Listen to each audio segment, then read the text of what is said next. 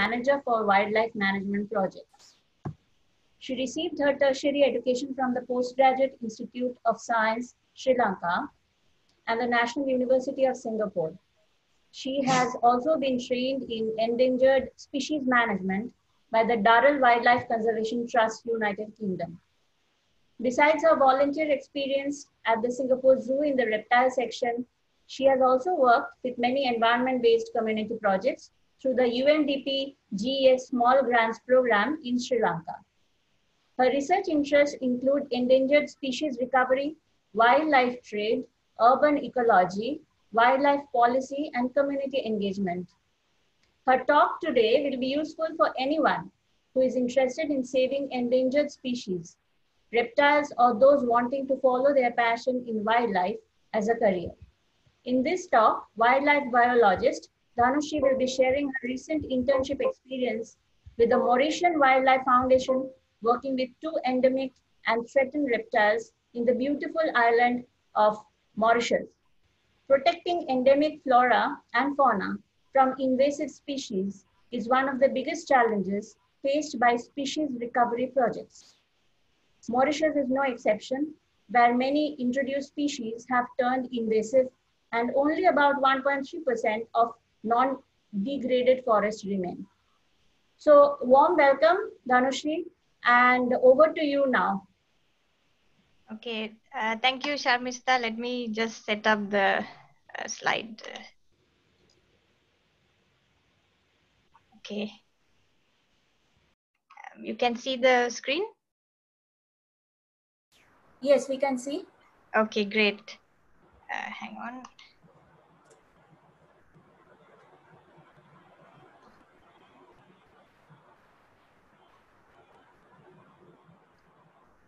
Okay, so thanks Sharmista for the introduction, and also thanks to everyone who are here joining on a Sunday.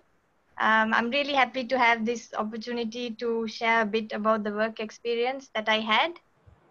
So in addition to what Sharmista just told about my background, I also made a career switch about 4 years ago from the oil and gas industry. So in the last 4 years, I've been able to get my qualifications up to speed and all that.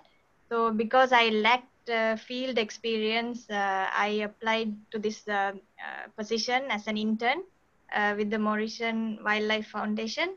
So that's the experience that I will be talking about today. So I was part of this islands restoration program, which is a collaboration between the Mauritian Wildlife Foundation and the Durrell Wildlife Conservation Trust. So their goals were to rewild islands and also to boost the endemic reptile populations in Mauritius. Actually, when I was making the presentation, I realized that there's an interesting link between the Wildlife Foundation in Mauritius with India, which I will be sharing a bit later. So yeah, that's an introduction to what I do. Mauritius, I'm sure some of you have heard or maybe visited this country. It's a volcanic island in the Mascarenes. And then the Mascarene Islands are made up of these 3 islands, which are the mainland of Mauritius, Reunion, and Rodrigues. It's also classified as a biodiversity hotspot in the region because it's under a lot of threat.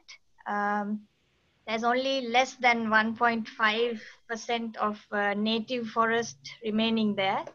And 39% of plants, 80% of non-marine birds, 80% reptiles, and 40% of bat species are endemic there. So it's also a very high level of endemism. And 89% of their endemic flora are threatened. So the Mascarene Islands together, they contain some of the highest number of species.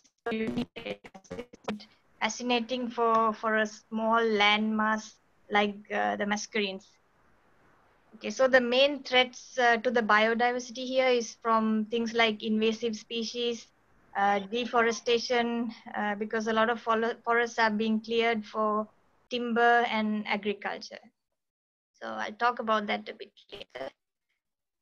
So dodo is also something that a lot of people have heard in conservation circles. Uh, about 61 plant species of Mauritius, indigenous plant species, are already extinct, and 24 of their native species of vertebrates have also gone extinct. So one of the most famous ones is dodo. So the dodo belongs distantly to the family of pigeons. And the thing is, Mauritius also has a history of colonial times. So I think from the 1500s, when the Portuguese came, to 1600s when the Dutch came, and then came the French, then came the British. So there came a lot of humans, and then with humans came a lot of invasive species.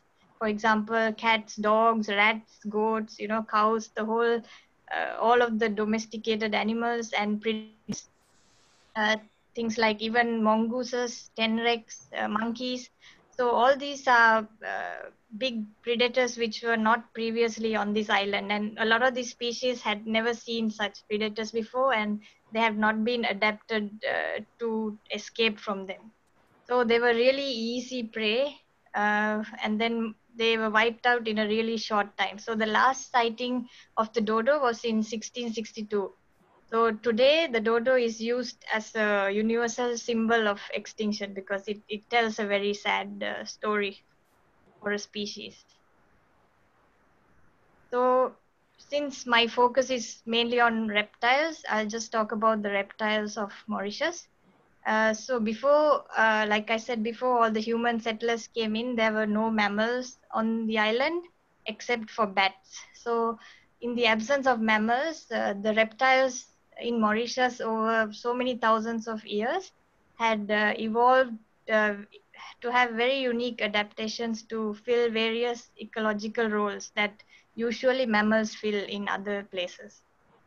So, for example, there were no herbivorous mammals in Mauritius. So, there were reptiles that were adapted to do the same functions. So, some of these adaptations include things like pollinators, germinators, predators. They were prey, they are scavengers, grazers, browsers, and they perform these various functions so that they can maintain the ecosystem function. So, out of 17 native reptile species that inhabited mainland Mauritius, today there are only 12 left. So, this picture is of a ornate day gecko. Personally, this is one of my favorites because they are really beautiful. I mean, their color scheme is really something very fascinating to me. So, yeah, and you see a lot of them in Mauritius, especially on the island that I was based in. So, just to give a background of the Mauritian Wildlife Foundation, so how it started was Gerald Durrell. I'm sure a lot of you have heard of this very famous personality. He's a British naturalist, he's a conservationist, he's an author of very good books, which I highly recommend. He's a television presenter, and he's also the founder of the Jersey Zoo in UK. So what's interesting is that he was born in India in 1925 in a place called Jamshedpur. So he stayed there for a few years before his family moved to Europe, and then he grew up to have this really incredible childhood and did a lot of things for conservation, and he eventually founded the Jersey Zoo. So after his visit to the Mascarene Islands in 1977, he initiated this program in Mauritius with the Jersey Wildlife Preservation Trust in order to collect funds and also conduct conservation work for this Mauritius wildlife, which he realized was under a lot of threat when he visited the country.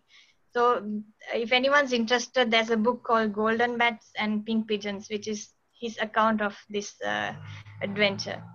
So in the present day, Mauritius Wildlife Foundation works closely with the National Parks and Conservation Service. They also work with local universities and a lot of private sector companies to carry out conservation work. So a lot of the species recovery and habitat restoration efforts that began in the 1970s uh, with the collaboration of various global institutions, they still continue today. Another thing is, I think some of you also might have heard of cases, the very popular cases like the Mauritius kestrel or the pink pigeon, which is also been projects of this foundation, where they have bounced back from the brink of extinction. And these are used as case studies in a lot of textbooks today to teach conservationists on how to bring back really threatened species. And another interesting thing that the foundation does is that they build the capacity of many local and foreign conservationists. So for example, like that's how I had an opportunity as well to learn from how they do their conservation work. And it's good because hundreds of these biologists and others have gone and used some of these successful techniques in Mauritius and used it in their own countries to bring about useful effort in bringing back some of their own threatened species. So Mauritius has many smaller islands around it, but I'll be talking about two of the main ones. One of them is Round Island, which is quite special. It's a closed island nature reserve that's only about 219 hectares. So it's also listed as an important bird and biodiversity area because several species of seabirds come and breed here. And it's also interesting because at one time it had one last remaining tree for a critically endangered hurricane palm. So that was the last one left in the whole world. But yeah, now they have managed to propagate some of the plants, so which is good. And in the past, they also had lots of rats, goats, and rabbits on this island that have been introduced by people. So so much of the habitat was severely destroyed, degraded, and lots of the endemic species there were being rapidly wiped out. So this place is also famous for being said that there are more threatened species per unit area here than any other area in the world. So that's why this place is quite special. So as I mentioned before, there are only 12 reptile species left in Mauritius out of the original 17. And from these 12, 7 of these are were restricted to these islands in the north, like Round Island, and a few of those around Round Island. And 6 of these species, thankfully, they have now been successfully translocated to other offshore islands where there are no rats, and they have like a safety population, extra populations there for added security. What's interesting is that this little reptile here, it's called the Durrell's night gecko, and it's found only in Round Island at the moment. So it also brings to mind how such a you can have sometimes, like for example, if there's a threat from a cyclone, one big cyclone, and it can wipe out a significant number of the population, and it's really an issue when this is on a very small landmass like this of just 219 hectares. So it's quite serious. And when you translocate populations, in addition to having the extra security safety net, they also help to diversify the genetic diversity. So the second island, which I'm going to talk about today, is Île aux Aigrettes, which is roughly translated as Island of Egrets. But there are no more egrets there. I think this was probably in the past. And this is having the last piece of dry coastal forest left in all of Mauritius. And it's just a small 27-hectare islet. It's also a nature reserve. And this is where I was based for my internship. And visitors are usually not allowed unless they join an eco tour run by the Mauritian Wildlife Foundation. So this is one of the ways in which they also have an additional income to support their conservation efforts. And this islet is just 850 meters from the mainland, so it's very close to the mainland. You can see it from there. And So unlike the mainland, which is made of volcanic rocks, this little islet is made up of coralline limestone because of the seabed that rose. And from 1987, they have been doing a lot of restoration efforts, that is removing all the introduced plants and animals that don't belong there and planting native coastal species. And that's how they have generated this fairly dense forest in this little islet. And they have also other projects, bird projects that run on this island. For example, they have a small population of pink pigeons. They have some Mauritius 4Ds and Mauritius olive white eyes, which are all endemic and threatened. So they are also having like success in increasing their populations.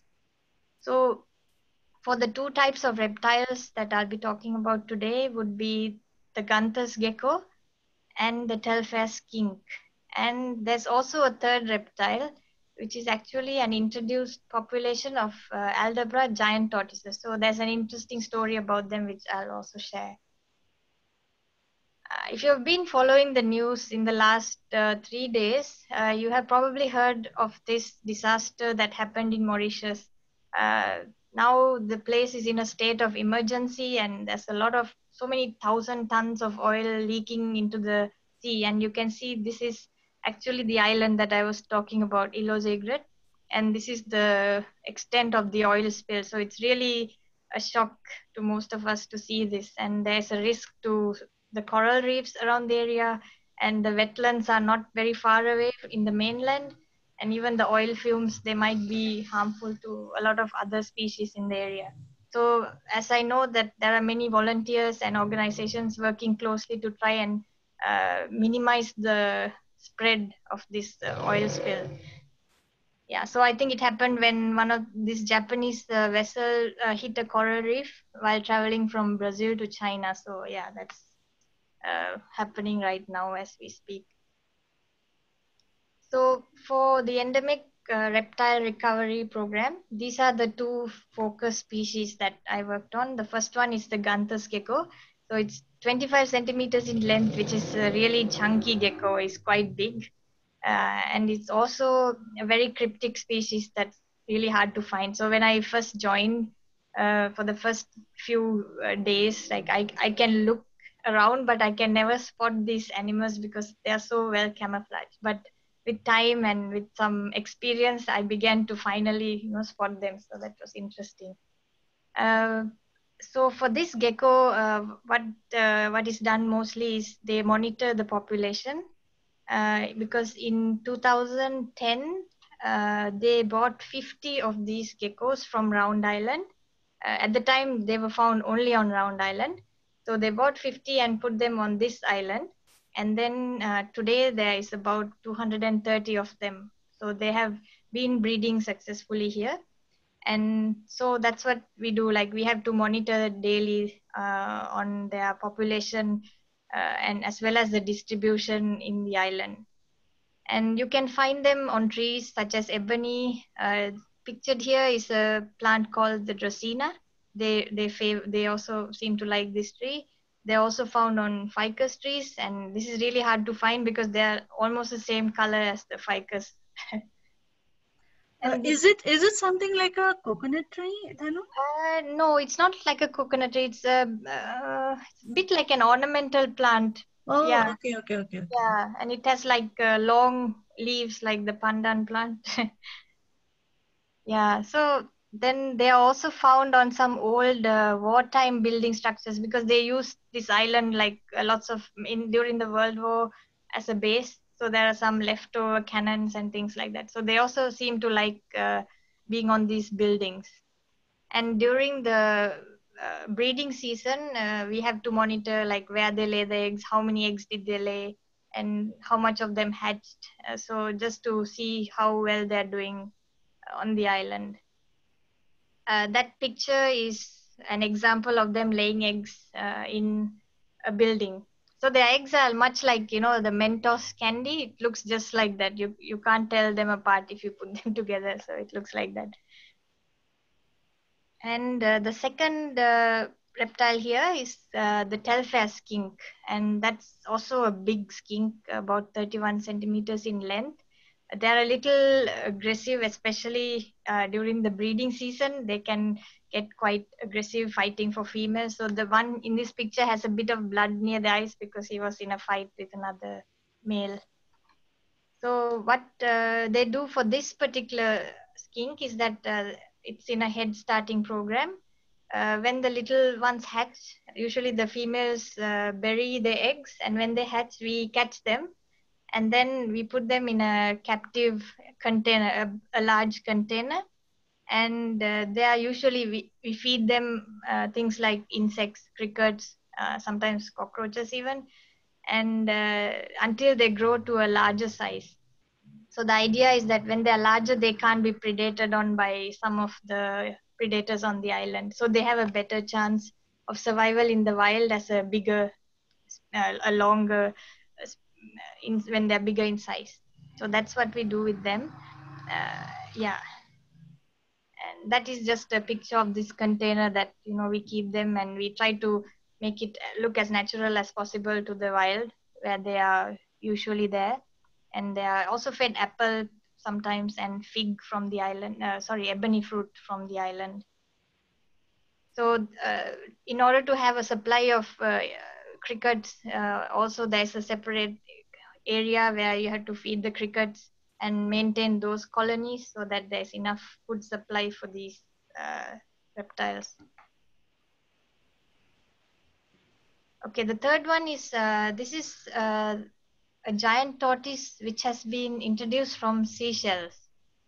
So what happened was, in the past, Mauritius had 2 species of giant tortoises, both of which went extinct because at the time they used them as meat in ships, and a lot of them were killed for food.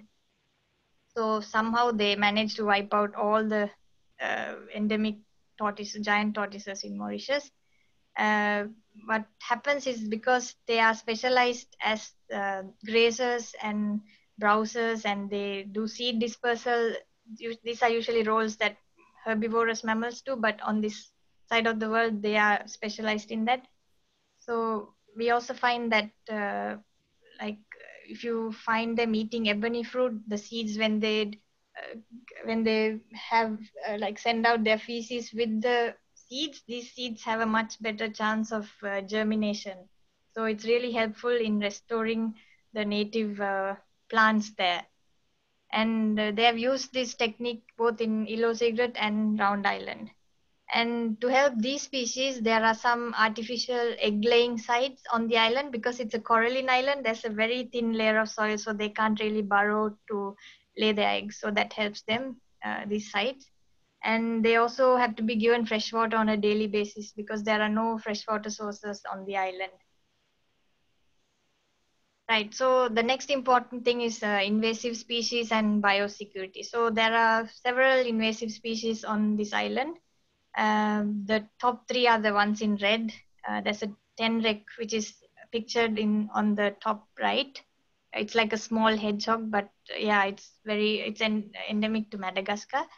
And there's also the Asian musk shrew and the Indian wolf snake, which have both been introduced.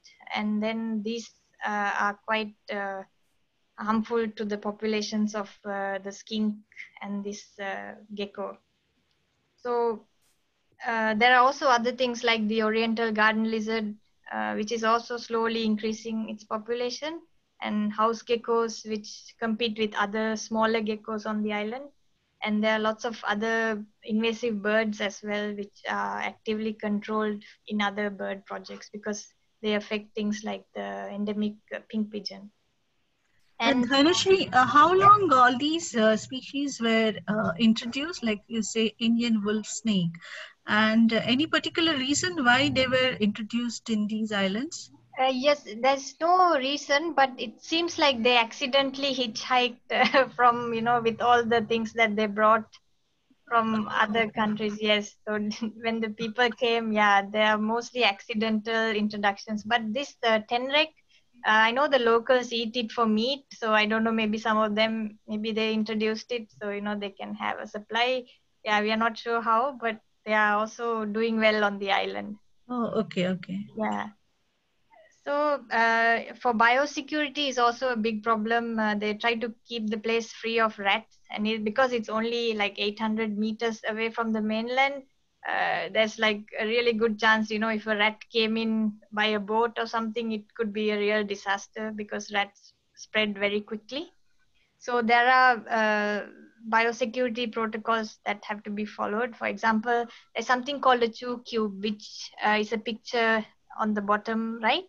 It's actually candle wax mixed with chocolate. So we have put this around the island. There are specific locations, and we have to monitor these to see what the bite mark is. So rats have a very distinct bite mark that can be used as a guide if there is a rat. They also use sooted tiles, which are white tiles with when you burn it with a candle, there's like a black layer. So if something runs over this, you can tell by the footprint what kind of animals are there. So they try to increase the ways in which you can detect for the presence of rats. And predators are controlled actively by various types of trapping. For example, the top picture, it's in a green bin that's called a pitfall trap. So that is used to control them. And yeah, unfortunately, they have to be euthanized because if not, there's no other way to control them. So that's also being done on the island. And because like it's such a very serious situation, and if you allow them to grow in their populations, they will easily wipe out many of the endemics. And then it will also undo many years of conservation efforts that have been done all these years. So for example, the biosecurity in Round Island is even more strict. Like if you're going there, you have to check all your clothes to see if there are any accidental grass seeds. Food is checked like, by centimeter, everything is checked, washed, cleaned, like sealed. And then when it goes on Round Island, also they will open it up in a quarantine room and check if anything accidentally has come, because they don't want anything foreign going there. And we are also like, we have to stop eating things with seeds like chili or tomatoes because you don't want a plant growing there by accident. It's much like New Zealand, where they have very strict biosecurity protocols. So some of the challenges, so I spoke about many of them, so I will just run through some of the like these in a summary. So to have success in this projects, they have to have a long-term commitment. Like you can't have a project that runs for 2 or 3 years, and when the funding stops, things go to a halt, and sometimes it goes back to its natural state, which is not ideal. So in case of Mauritius, they have been working for more than 3 years, and like that's why they have been able to bring back things like the pink pigeon. There were only 9 left in the wild in 1990, and from that 9 they managed to bring it up to now 470, which is a good number. So Mauritius is an extreme case really, because they're a really small island, and their biodiversity is much more threatened than like larger land masses in other parts of the world. But if you look at the trends these days, it seems like many countries are headed towards the same fate, because if they don't change the way they are doing things. And for example, even that oil spill, that was something that was so sudden, and now they have to really work to mitigate that problem. And then translocated populations are good for extra security, because a major catastrophic event like a cyclone can wipe out an entire species. So if you have a buffer population somewhere else, you can always work with that. And you have to always monitor the species. You have to see if their populations are going down, what are their threats, and try to adapt various techniques so that you can help the species. And when you help these species, you have to also make sure that they have a better survival success in the wild. So for example, like the telfair skinks, I said you have to hand rear them and may help them grow a bit larger and then release them, so there's a better survival rate. And in the case of birds like the pink pigeon, they have to give supplemental feeding. They can't just release them, and if there's no food in the wild, they're going to die again. So they have to be given supplemental feeding until the habitat is able to support them. And there are also captive breeding techniques, which we didn't use on the reptiles, but they had used it on the pink pigeon and the Mauritius kestrel. So this is also very interesting. If anyone is interested in birds, you can read up about that, how they take the eggs, and how they help the birds to lay more eggs and watch the chicks. And yeah, it's a lot of work. And then biosecurity and predator control is also very important, because it can really undo many years of conservation efforts or wipe out species. And sometimes you have to use innovative methods, like introducing a foreign giant tortoise to replace the two extinct tortoises, so that the functions in the ecosystem can carry on. And then there's also habitat restoration, which is very important. You can't have species recovery without habitat restoration, so they have to really go hand in hand. One can't exist without the other. So the other thing is, if you're working with a really threatened species, you have to make sure that you address the original threats that actually drove this species to become endangered. So if you don't address the original threats and then you try to conserve them, it's really difficult, because that is still there, the pressure is still there. So things like poaching or deforestation or even community subsistence, you have to find ways to work with the community, and also to help them give alternative livelihoods, so that they depend less on the forests and all, and putting pressure on those habitats for these species. I'm sure most of you are following this in some of the projects that are carried out in India as well. Yeah. So yeah, I mean, there's a lot of bad news in the conservation world. We hear so much of things happening which make us sometimes negative, but it's also important that those small victories have to be appreciated. So for example, the winds here, in this case, they managed to downlist the pink pigeon from critically endangered to endangered, and then to vulnerable in 2018, which is good. So it's really reversing this arrow is the direction we have to go.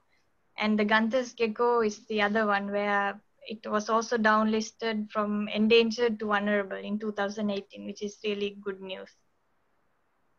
So that brings me to the end of my presentation about the internship itself. But I have just one more slide for any aspiring conservationists who might be there, who might be interested. So just wanted to say that, I mean, there are many paths within nature conservation. It's not just for the biologists. We need educators, even accountants, engineers, tour guides, a lot of people to help in the bigger picture.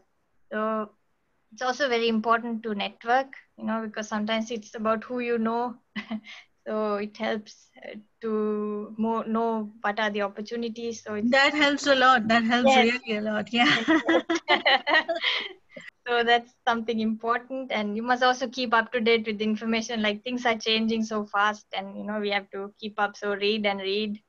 And it's also good to volunteer with interest groups in your areas. I'm sure something interests you, or you're good at something, just join them. It's nice. You can meet friends with similar ideas. So that's good. And I mean, I'm sure you all also like that. You seem to have a nice tight community here, which is really nice. And since this is the ladies league, I have to mention women in science because we had to try to have better representation in terms of gender. Like, I know, like, reptiles are already very unpopular in most parts of the world, and to find female herpetologists is rare. But even in other science occupations, like, we are told that from a young age, this is not a job for you. There are certain barriers and cultural things that maybe needs to slowly change. So we have to encourage even the men. If you have daughters or sisters, please encourage them to join the bandwagon, because we need more people for the cause.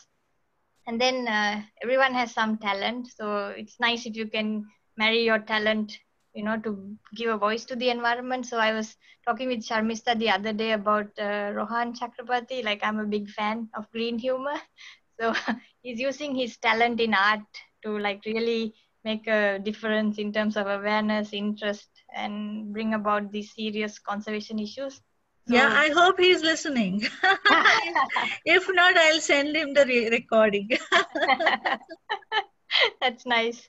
So yeah, everyone has a talent. You can try to use it in a good way. And then maybe some of you want to make a career switch to conservation, which is a little more challenging. So that takes some advanced planning. You know, you have to prepare mentally. There'll be setbacks. You have to plan finances, get the right qualifications, the experience. You need good mentors as well, and gain soft skills, things like public speaking, which you need to use a lot, and people skills. And then yeah, so ultimately, I mean, the health of the planet will depend on, you know, all the people who are very environmentally conscious. So yeah, I think that's the direction we have to try to go and inspire others to join us. Yeah, so that's the end of my presentation. If you all have any questions, I will be happy to answer them. Yeah. Yes. And thank you, Dhanushri, for a wonderful session. I mean, as I said, you know, like this is the first session we are having on reptiles, and that to reptiles of Mauritius. Okay. So my question for you, first and foremost, what was the inspiration for you to become a wildlife biologist? Okay, so I grew up in Sri Lanka, in a place called Kandy. So we have a lot of wildlife around the area. So it was very normal to see animals around the house. So I used to like rescuing them and learning about them. So yeah, that was like a childhood interest that I kind of kept to myself. And you know, I did jobs in other fields, and you know, I realized that's not something I'm too happy to do. And then yeah, that's how I made the switch. Okay, so your Yeah. entire educational journey was in Sri Lanka, right? No, part of it, yeah, until my A levels, and then for my tertiary education, I went to Singapore for All my right. undergraduate studies. Yes. Okay. Yeah. So how has been your family's perception of a daughter getting into wildlife, and that too now, you know, like reptiles? Yeah, they're actually very supportive because they see that I'm really interested in the subject, and I was allowed to, you know, walk around in the garden and do things when I was a kid. So they did help me, encourage me in some ways.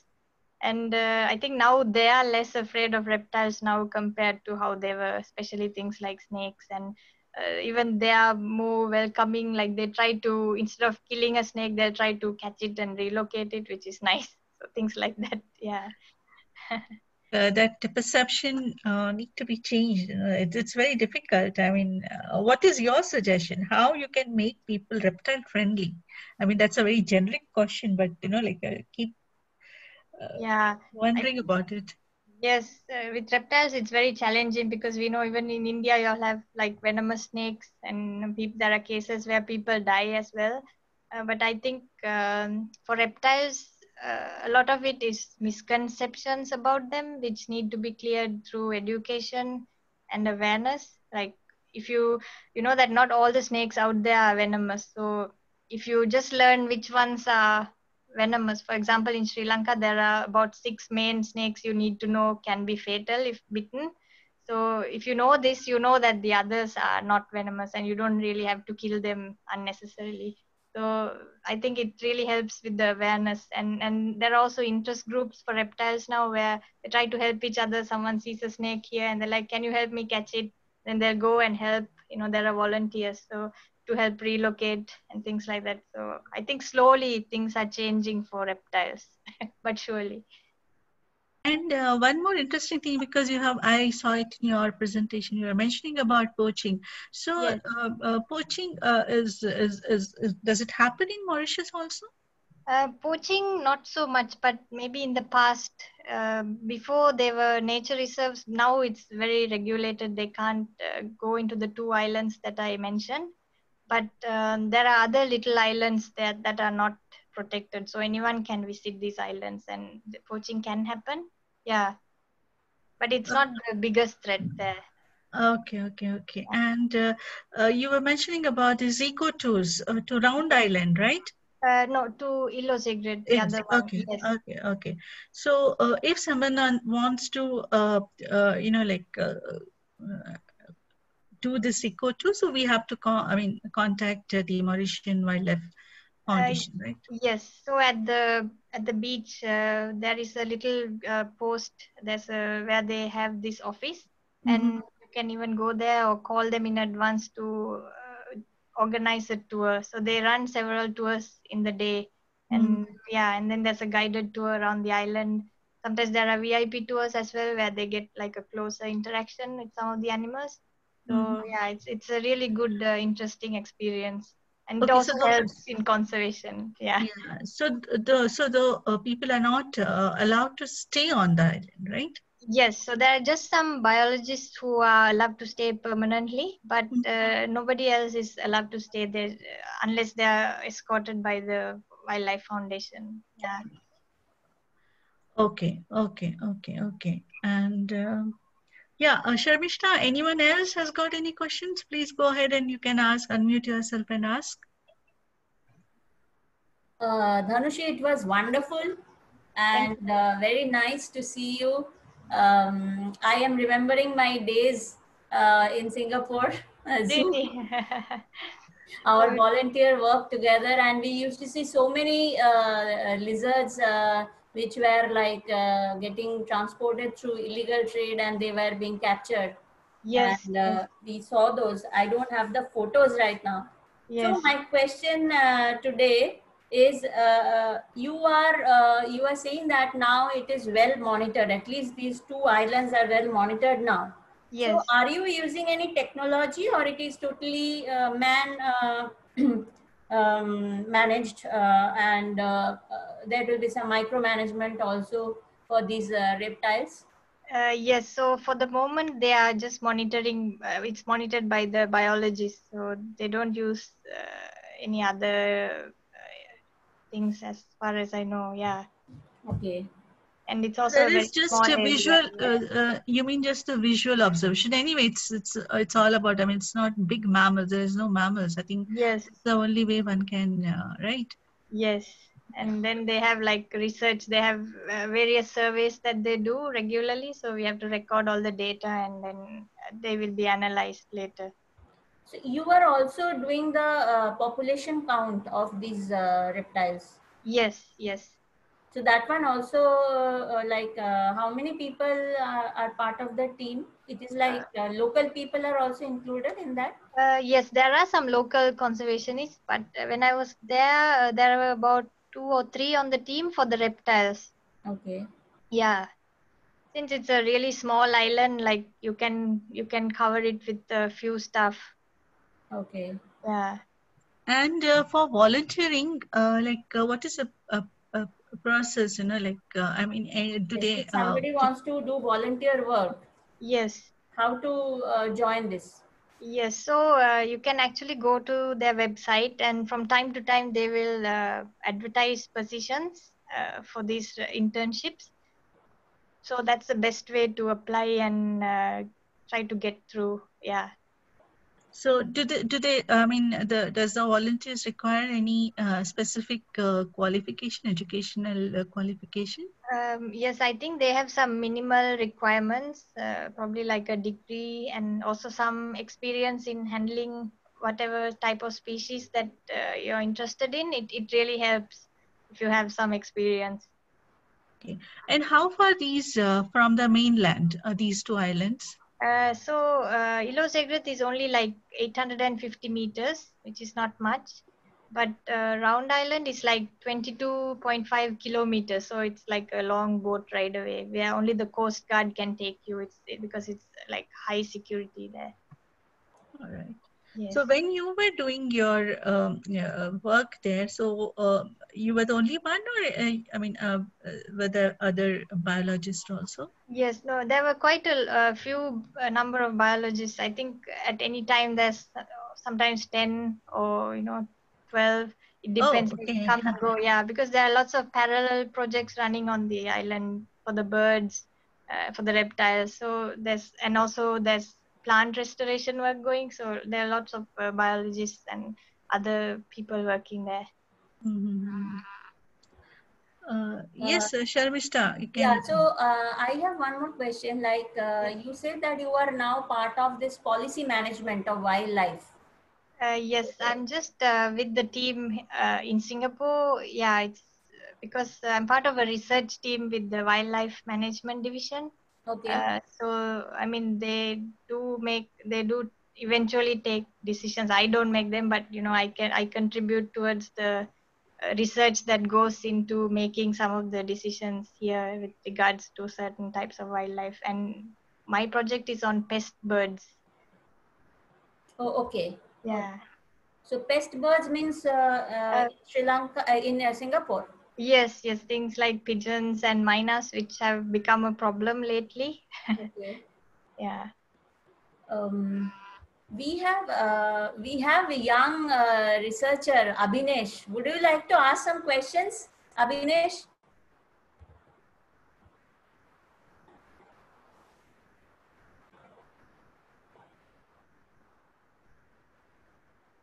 Is it there or not?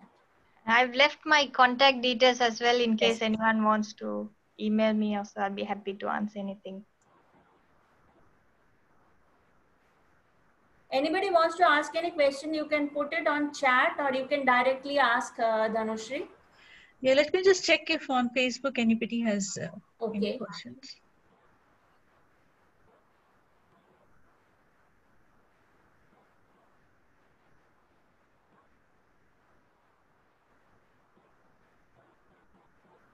Are there any amphibians over there? But anyway, it is island, so Yes. amphibians won't be much, right?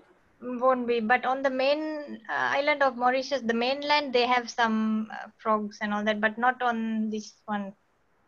Okay. Yeah, they're also likely, maybe some of them are introduced, like the house toad. Dhanushri, have you been to India? No, not yet, but I would really like to visit India someday. Do please visit, and it will be Just really let me nice know to when have you you. want to visit. Yes, thank you, sir, Mr. That will be really nice. You all have such amazing biodiversity, and yeah, there's so much to see and learn. Yes, Sharmishta, there is no more questions on the Facebook. Okay, fine. So I think we can wrap up the session today. Again, many thanks, Dhanushri, for your time and presenting your experience and sharing your experience. Thank you so much, Gitanjali. So on behalf of All Ladies League and IT Nature Trust, we thank you and end our session then. Bye. Looking for more sessions, Dhanushri. Thank you, sir. Yes. Thank you. Probably we'll come with you to Mauritius. Thank Oh, you. Yes, I'm coming. Yeah, and all the best to you all Thank as you. well in the work that you do. Yes, thank you. Right. Thank you, everyone. Thank Thank you you. so much, Bye bye. everyone. Bye.